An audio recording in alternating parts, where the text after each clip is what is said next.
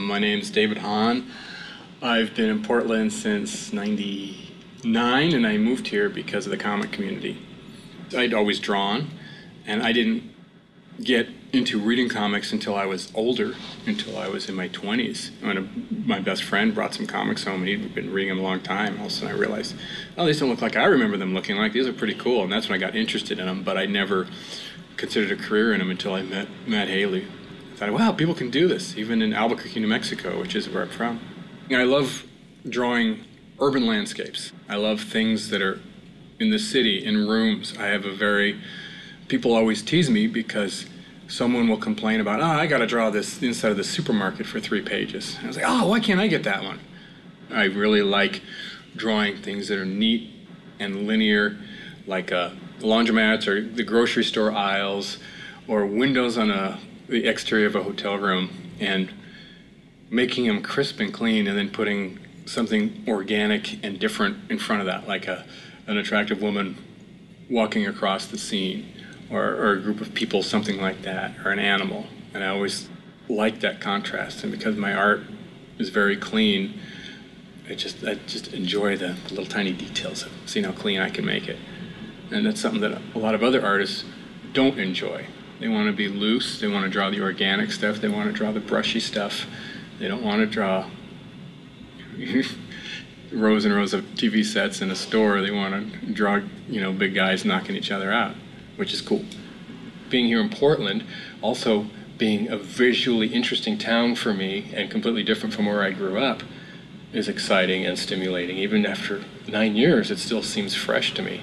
I love traveling over the bridges, particularly the Morrison Bridge or the Fremont Bridge, and just being able to look down the river and just see all these bridges crossing, and this downtown on one side and the urban area on the other, and I just love that. That gets me excited to draw. Must be all those lines. Portland is a forward-thinking city, and I think a lot of people that live here or grew up here take that for granted. I came from Albuquerque, New Mexico, which I'm not ashamed to say is a city that seems to hate itself. And the best thing about it, besides the weather, is the food. And I grew up there, and I loved it.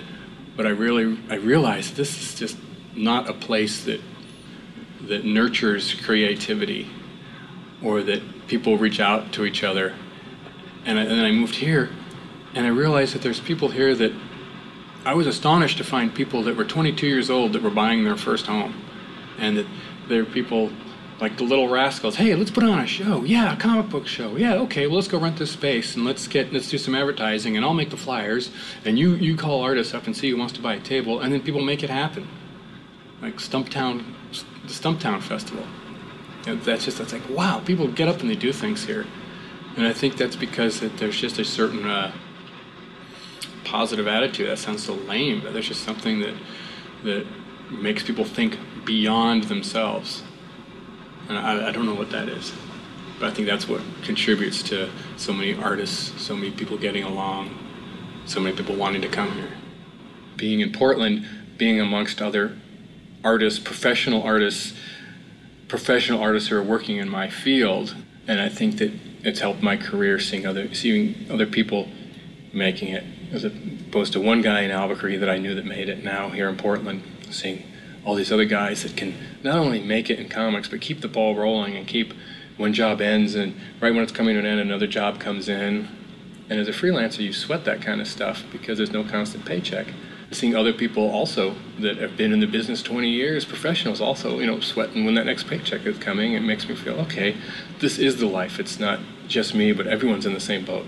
There's not just one comic book community here, but there's several. There's people, there's this independent group, there's these mainstream guys, there's people, so many different cliques, and I mean cliques in a good way, of people that are doing their comic thing, that people are nonplussed when they find out you draw comics here. Yeah, who doesn't? Everyone does.